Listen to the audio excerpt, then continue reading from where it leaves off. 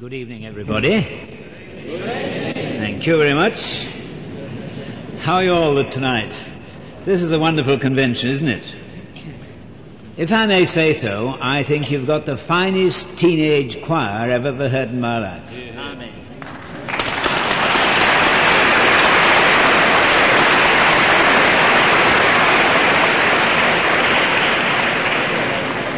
I've just been suggesting to the choir leader that I would like them all to come back to Scotland with me. How about that? All expenses paid.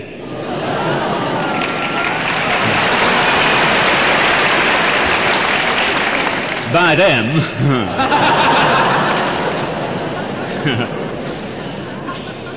Well, that would be wonderful. Well, you folk who are much nearer heaven than I am, way up there near the roof, I'm just saying to you tonight, as a matter of interest, can you hear what is being said? Yes? Thank you very much. Now, just before I bring to you the Word, let us turn to the Lord of the Word in prayer. Love so amazing, so divine, demands my soul, my life, my all. Lord, we all acknowledge this, but the question in our hearts is, has it got our soul, our life, our all? Such as we pray thee, and find us out and track us down and bring us to the place of availability, total commitment to the living Lord Jesus. Speak, Lord, for thy servant heareth. Speak just now some message to meet my need, which thou only dost know. Speak now through thy holy word, and make me see some wonderful truth thou hast to show to me. For Jesus' sake, Amen.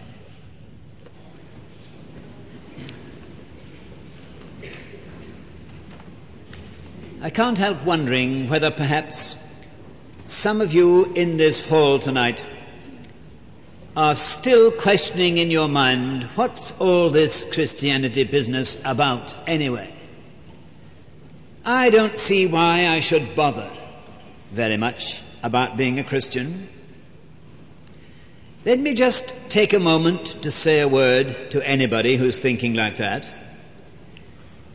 You need to bother about Christianity, and especially about Christ, because there's a basic, vital need in your life which only Christ can meet. And that need is described by the Bible by one word of 3 letters: sin. The things which unite us all go much deeper than the things which divide us. Different backgrounds, different races, different colors, different countries. All may be represented here tonight, and all different. But there's one common denominator which unites us all in a basic need, and that is the fact that we have all sinned. That doesn't mean necessarily that we're all immoral. If you think that's what the Bible means by sin, you're wrong. The Bible doesn't mean that by sin. Perhaps you've often heard it said that we don't become sinners because of the sins that we commit. We commit sins because we are sinners. Sin is not something that I do, it's something that I am by nature. And all of us have within us a rebel heart that's against God, against Christ, that wants its own way, demands its own rights, and refuses to give in to anybody. Of course, it shows itself in different ways. When my older daughter, who is now a missionary in Africa, was about 8 years old, I think, her boyfriend came to see her. He was 9 at the time. Oh, don't worry, it's all off now. She married somebody else. As a matter of fact, this incident settled the whole business. I happened to be sitting in my dining room window, and I noticed her swinging on the garden gate. Perhaps it was parental pride, but I thought she was looking rather sweet. The boyfriend arrived about 10 minutes late. That's a very bad thing to do. And obviously he didn't approve of her that day, and he started climbing up on the gate beside her. I saw her give him a tremendous dig with her elbow in the ribs, and he slipped, fell on the back of his head in the path, and looked as if he'd been rather shocked. Now, no Englishman takes that from a girl lying down. So he got up and got alongside her and smacked her face good and hard. What was my amazement to see my daughter, who I always thought was rather a placid child, get hold of him with both her hands round the throat and shake him like a rat. In a few seconds, they both fell off the gate. And they had a stand-up fight on my garden path. I had to go out and rescue him. Well, poor fellow, what chance had he with nails and teeth? When I got them separated and when I got the situation under control and sat down in my room again, I thought to myself, my, what on earth started all that? Well, it was just two people, one of whom was jealous of the other, both of whom had a shocking temper, blew their top, low boiling point, and the only answer to it was a stand-up fight. Now, don't accuse me of being childish, but I do want to be childlike, because there's nothing complicated about basic Christianity. But I want to say to you that that's the kind of thing which causes international conflict.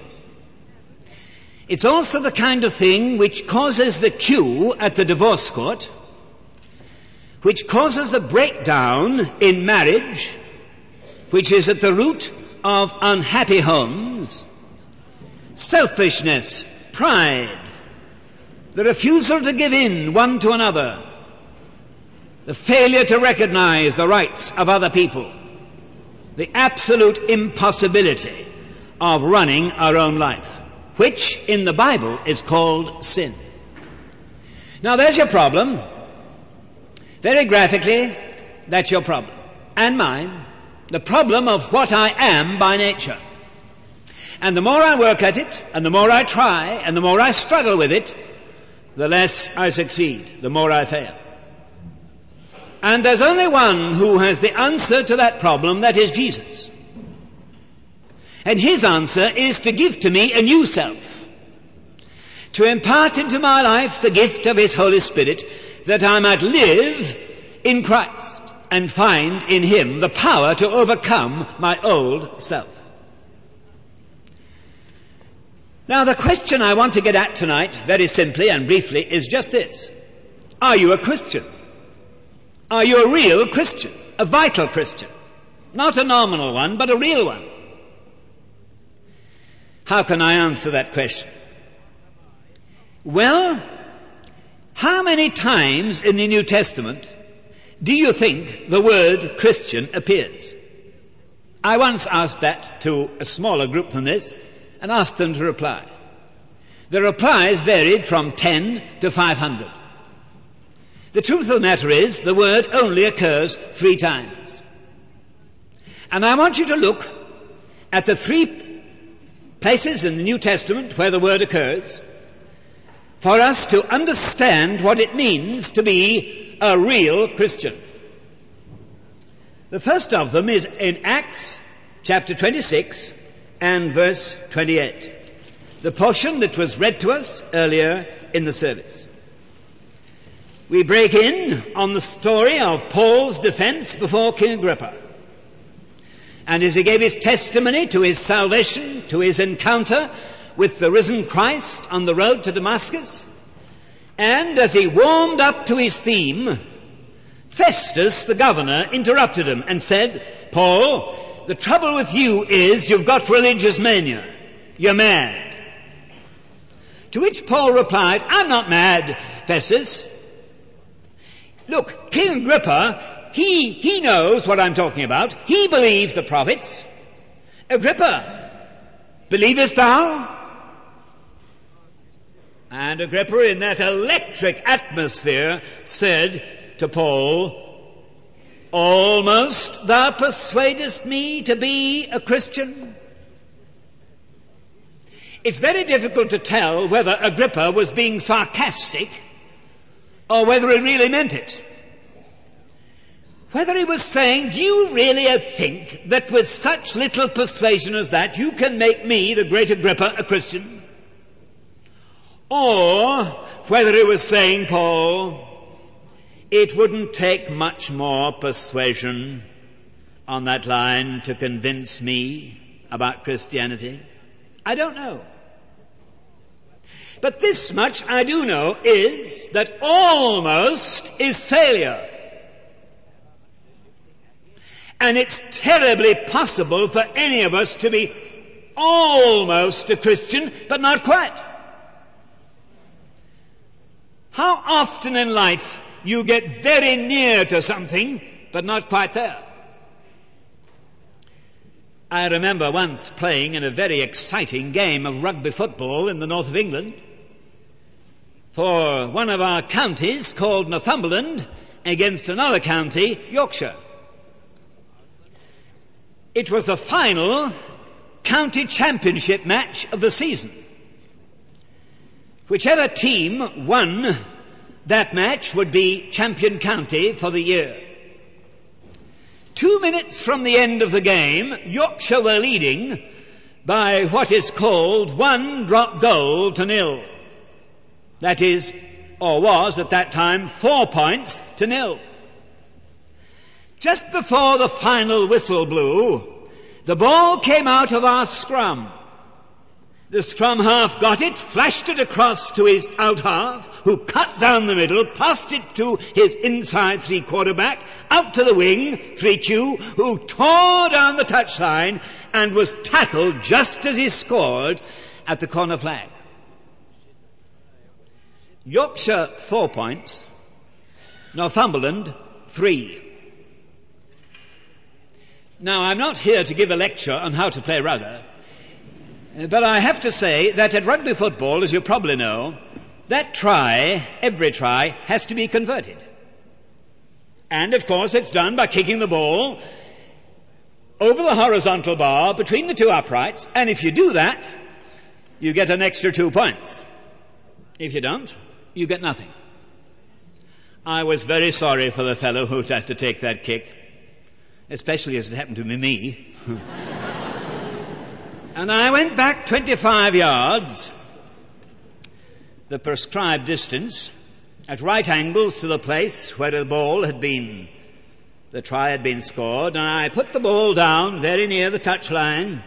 The goalposts were way, way over there, and the angle was so narrow that it almost seemed impossible, tremendous distance.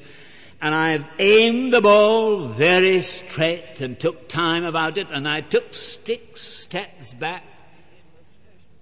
And the silence, there were 30,000 people round the ground that day, and I tell you, at that moment, the silence was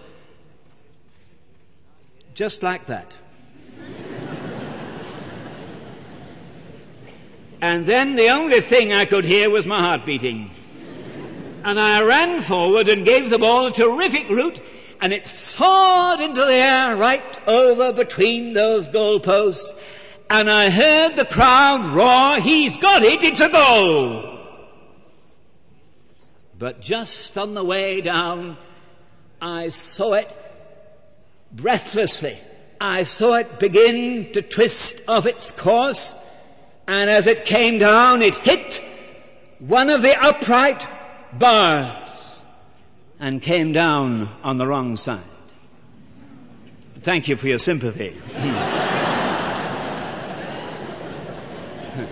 It's about 35 years late, that's the only trouble. And I remember when we went back home that night by our special reserved compartment in the train, our scrum half, who for reasons I don't need to go into here, was inclined to be talkative on Saturday evenings. He was very talkative that night. And he looked at me and he said, I'm putting this in evangelical language, he said, why didn't you miss the rotten thing altogether? Why didn't you just fall on your back? Or why didn't you turn round to the opposite direction and kick it into the grandstand? Why miss it by a 16th of an inch? Oh, you see, I don't mind you smiling at my illustration, but I want to ram home the principle. Almost meant defeat. Almost was failure. Almost thou persuadest me to be a Christian. Are you almost a Christian? I mean, a member of a church, baptized, christened, confirmed, attending every Sunday, a member of Christian Endeavor. You've signed an evangelical statement of faith. You've said that you believe everything that the Bible believes, but none of those things make you a Christian. You're not a Christian because of what you believe. You're not a Christian because of something that's in your head, that you believe certain facts about Jesus. The Bible says, believe into the Lord Jesus Christ and thou shalt be saved. And the faith which makes a man a Christian is always a faith that moves. You've probably heard of the story of that famous tightrope walker Blunden, who was once going to walk on a tightrope over Niagara Falls. And a huge crowd watched him do it. And as the crowd gathered and as he began to go over Niagara on that tightrope, he suddenly saw a small boy watching him with his eyes bulging out. So he stopped, turned round, came back and said, "Son, do you believe that I can walk on this tightrope over Niagara?" "Sure I do, sir." "Son, do you believe that I could carry you on my back on this tightrope over Niagara?" "Yes, sir." "All right," he said, "come on, jump on my back and let's go." The boy turned round and fled for his life. Hold that in your mind a minute and come with me to a little village that I visited once in the United States in Kentucky called Viper. And in that village there's one little grocer's store, that's all. And one day the grocer was down in the basement counting his stock. Way, way down. He'd gone down by a rickety old ladder which he had removed, and he was way down below surface in the semi-darkness, when he heard a voice saying to him, "Daddy," the voice of his 9-year-old boy. And he came along the basement in the darkness and looked up to the trapdoor away up there on the ground floor, and he saw his little boy peering at him, and he said, "Yes, son." "Daddy, I want to come to you." And he held out his hands and said, "All right, son, come, jump." "Oh, but Daddy, I can't see you." "No, son, you can't see me, but I can see you, jump." And the little boy jumped and fell right into the arms of his father. Listen, Blondin's boy believed in Blondin. He believed all the facts about Blondin, all the truth about Blondin, but he wasn't prepared to commit himself to Blondin. Whereas that grocer's boy just simply trusted his daddy and fell right into his arms. Believe into the Lord Jesus Christ, and thou shalt be saved. Commit thy way unto the Lord, trust in him, and he shall bring it to pass. And faith is a step into the dark onto a rock. And that rock is Christ. And you're not a Christian, my friend. You're not a believer. And you haven't got an answer to the problem of sin in your life until you've taken that step. I remember a great friend of mine, of whom you've probably heard, Major Ian Thomas, was preaching at Moody Church in Chicago for me one Sunday, and his subject, which absolutely rocked the whole congregation, was unsaved believers. Do you know it's possible to believe everything that you should believe and yet be on the road to hell? Do you know that it's possible to be right in your head but wrong in your heart? To have your head full of truth but your heart empty of life? And nobody is a Christian until they get into right relationship with God through faith in the Lord Jesus. And that means selling out and committing their lives into the control of Jesus Christ as Lord. I spoke at a Youth for Christ meeting at a place called Stoke-on-Trent a little while ago. If you have any Wedgwood china in your home and you turn it upside down, if it's the real article, it probably comes from Stoke-on-Trent. I met there a Salvation Army officer, and he told me about his conversion. He was converted at a Salvation Army open-air meeting. And the next morning he went to the holiness meeting, and he came back home absolutely miserable. And his wife said to him, "What's the matter with you? I thought you were converted last night." "Oh, yes," he said, "but they all had a red jersey on, and I hadn't got one." "Oh," she said, "that's easy, I'll knit you one." So she knitted him a colossal red jersey, because a big man, and he went out the next Sunday with his huge jersey on him. And when he came back, he was still more miserable. And she said, "What's the matter with you now?" "Oh," he said, they all had white letters on their red jersey but me, and I hadn't any." And she didn't know what to do about that because she couldn't read or write. So the next morning, as she was sitting at the window wondering what to do, she saw a man get up a ladder outside a shop and begin to paint a sign. "Oh," she said, "I know what I'll do. I'll copy everything that man writes on that sign onto his jersey." And so she did. And he went out the next Sunday and he came back beaming. He said, "My dear, you've done it. Everybody said it was the best jersey that anybody had on." Do you know what he had written on it? "This business is under entirely new management." Say, that's what it means to be a Christian. Nothing less than that. This business of my life is under new management. I haven't got the keys now. I don't hold the reins. I don't try and keep control. It's under the control of the Lord Jesus Christ. He's my master and my Lord. Are you almost a Christian? Think about that. Almost. You have no power, no reality. Everything that these folk have sung and said to you by way of testimony was sheer nonsense to you in your personal experience, simply because that transaction has never taken place. Almost thou persuadest me to be a Christian. But you're not completely a Christian until that day your life is committed to the Lord who loved you and gave himself for you at the cross and rose again the third day and lives in heaven that he might live by his Spirit in your heart.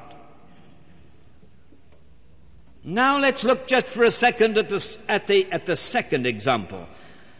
In Acts 11, chapter 26, I read, the disciples were first called Christians at Antioch. Something strange had happened in that town. A few people had visited it whom the inhabitants didn't understand. They were so different.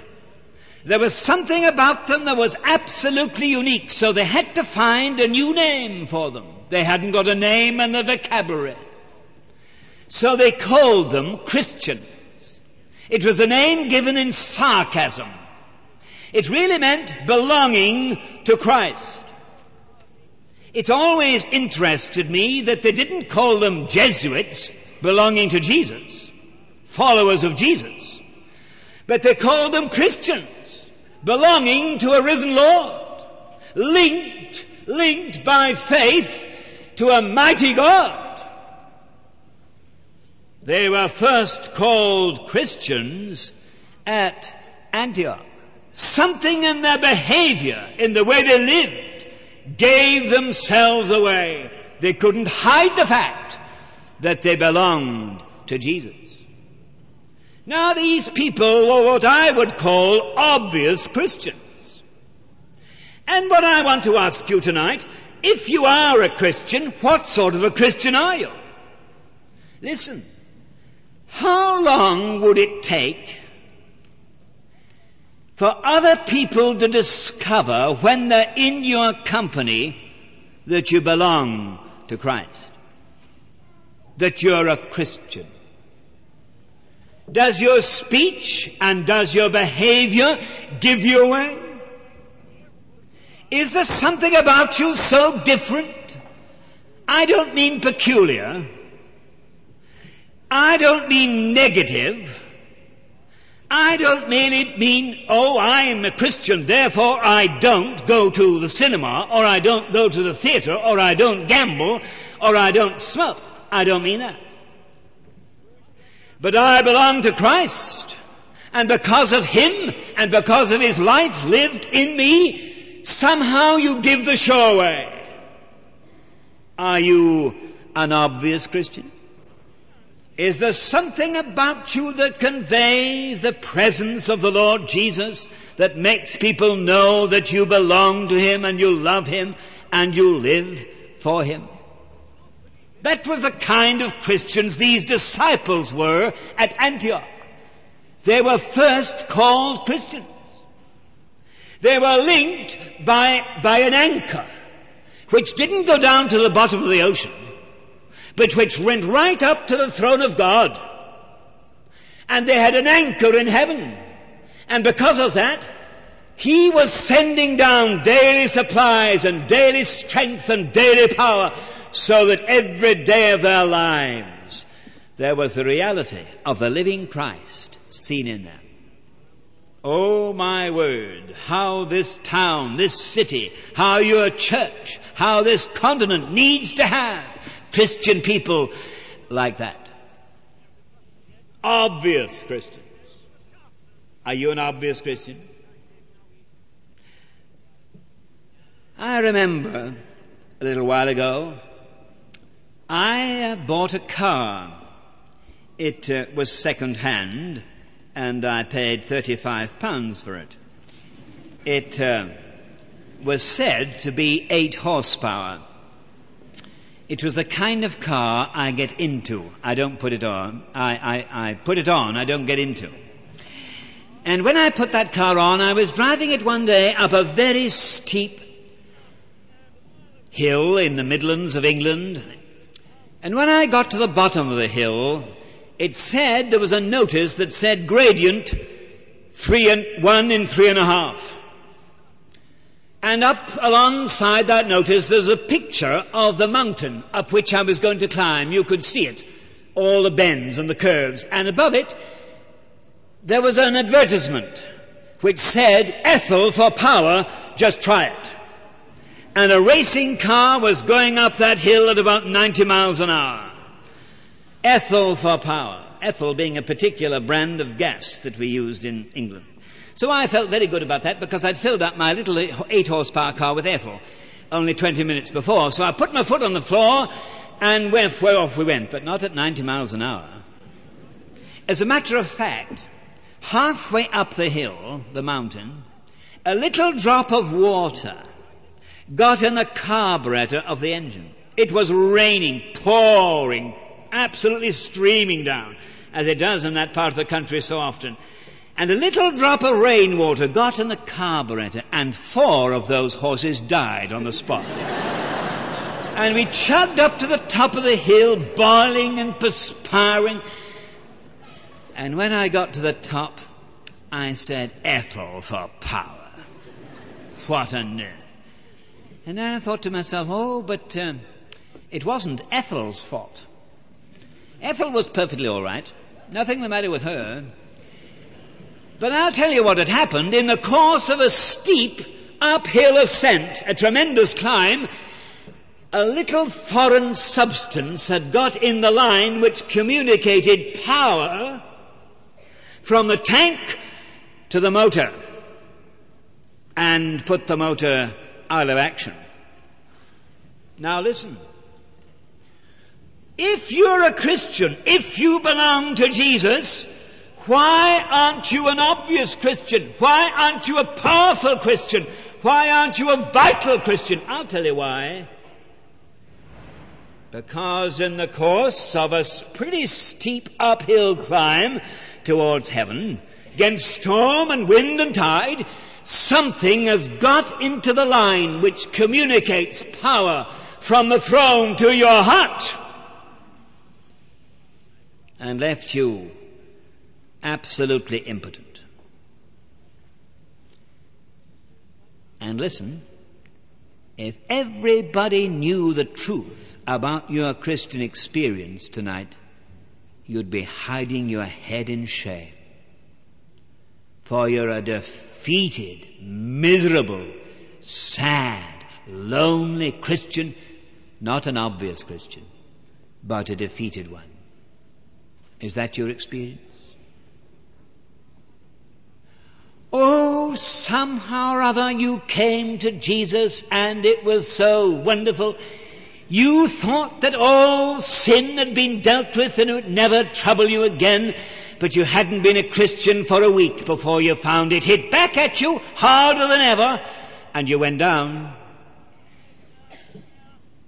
And though you belonged to Christ, and you had a link by faith with the throne in heaven, you failed to appropriate the power of a risen Lord, and you started battling and fighting and trying and struggling, and down you went. And some of you are at this convention and you're as miserable as sin. You listen to it all and the happiness of other people and all the songs they sing, and it all just goes over your head and you feel miserable. Indeed, it makes you annoyed.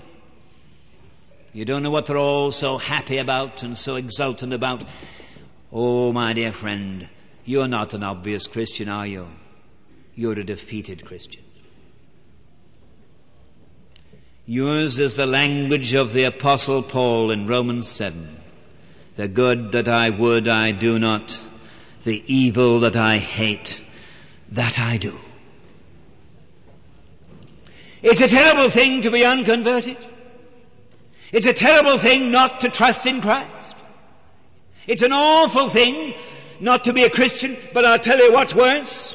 It's to be a child of God, to be a child of a king, to be linked by faith with a living God, but to be a defeated Christian.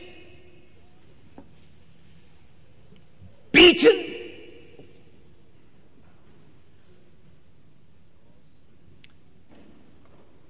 I lived in Chicago for 10 years, and I've always been a very keen follower of cricket. And I remember one year when I was in Chicago, there was a series of test matches being played in England between England and Australia. And I was very anxious to see what was happening, and I bought every Chicago newspaper. And if you know American newspapers, that's like buying a library. They're huge fat things. And I turned every page of every paper, and there wasn't a word about cricket. Their only interest in a game called baseball, sort of grown-up rounders. I couldn't understand it. However, one of my friends in England, knowing my interest, sent me a copy of the London Daily Telegraph by airmail. And I knew exactly why I'd sent it, and I tore off the cover, and I knew when to look for the cricket news, not in the back page, but in the front page. Nobody cares in England what's happening to the government or anybody else. It's what's happening when the test match is on. And I opened the Telegraph, and my heart sank. For right across the headlines of the London Daily Telegraph were these words: England facing defeat. What a sad day. I went to my church. Nobody in the staff there cared two straws. I had no sympathy. I couldn't get back to England and sympathize. Not that I could have done anything about it if I had, but it would have been such a privilege to weep with those who wept. But 2 days later, another paper came, and I opened it with a sense of foreboding. What would it say? And written right across the front page of the Telegraph was these words: England in sight of victory. In 2 days, the whole situation had been completely transformed. Listen, my friend, I want you to answer this question not to me, but to the Lord in whose presence we meet tonight.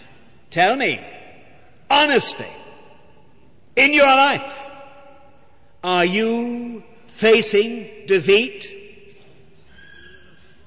Or are you in sight of victory? Which?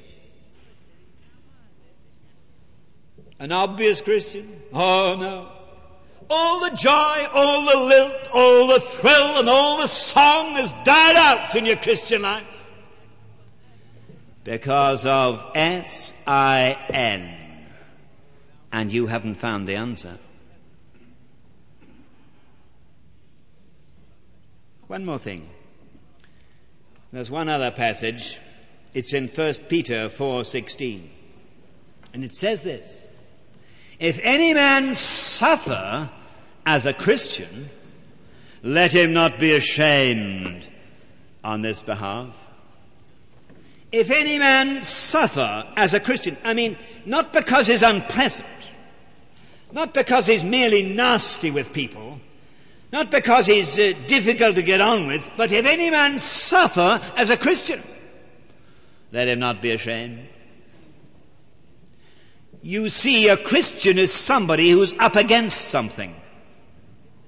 Ephesians 6:12 says, we wrestle not against flesh and blood, but against principalities, against power, against rulers of darkness of this world, against spiritual wickedness in heavenly places. We're against something. We're fighting against something. And if you're against something, it costs. You can't be popular and be a Christian. A man who's only been born once will always persecute someone who's been born twice. If you've experienced the life of Christ in you, then you're up against something. What's your Christianity cost you?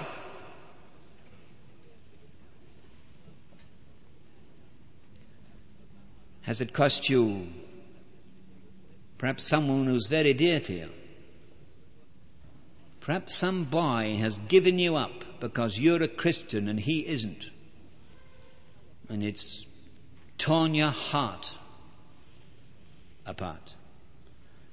If any boy gives up a girl, or if any girl gives up a boy for that matter, because they're a Christian and he isn't, he's better out of your life altogether. But Christianity, has it cost you something? Really cost you? Just before I left Scotland, I was out for a walk one day, thinking about my visit here, anticipating it and praying about it. And I walked alongside one of our Scottish lakes, which are called lochs. Some of them have a sea outlet. This one had. And I saw in the middle of that lake a man up to his waist in water with a line in his hand, doing this, letting it in, pulling it in, letting it out. And as he pulled it in, it trembled, quivered. Then he let it out again, and he pulled it in, let it out. This went on for about 20 minutes, until I was so impatient to know. So I said to him, "Excuse me, sir, but what are you doing with that fish?" And without looking round, but still letting out his line, he said, "I'm drowning it."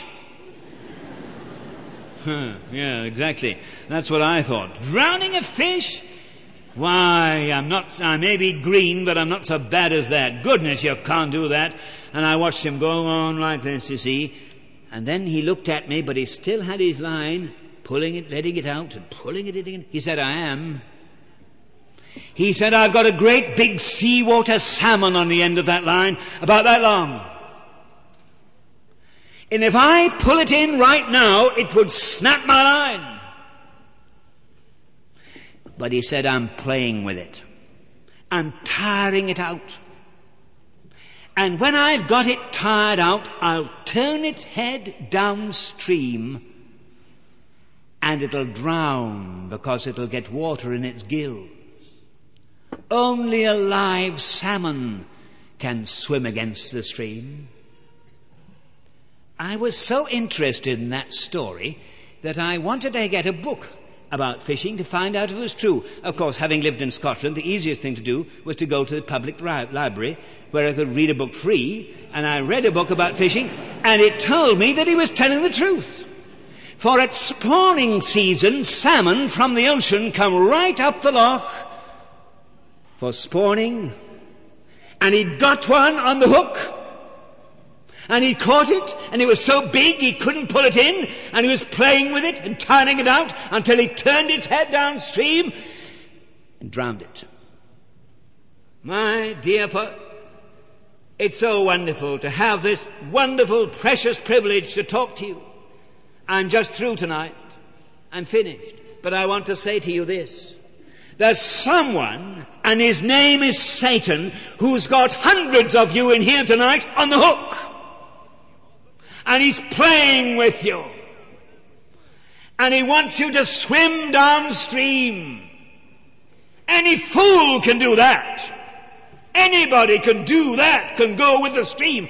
But it takes a man with all the power of God in his life to swim against the tide.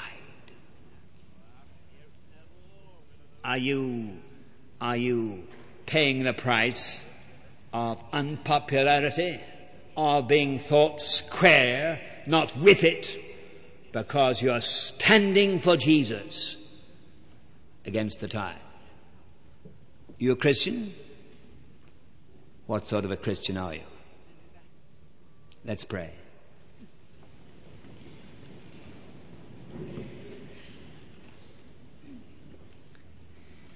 Just a moment's silence. Let's ask the Lord to make this matter real in our hearts, that we may be perfectly clear as to whether or not we belong to Jesus. And if we do, whether we're victorious, whether we're paying the price, really standing for the Lord. And if you're not a Christian, you come to Jesus now. Let him take control of your life. He died and rose and ascended into heaven and gives you his Spirit to dwell within you, that he might control. Dear Lord, we do pray that thou wilt by thy Spirit ram the truth of thy word home to every heart, that none of us may leave this place undecided, uncommitted, half-surrendered, defeated. O Lord, send us out in victory in victory through the blood of the Lamb and the word of our testimony. Love so amazing, so divine, demands my soul, my life, my all. We ask it for Jesus' sake. Amen. Would you turn with me, please, to hymn number 5?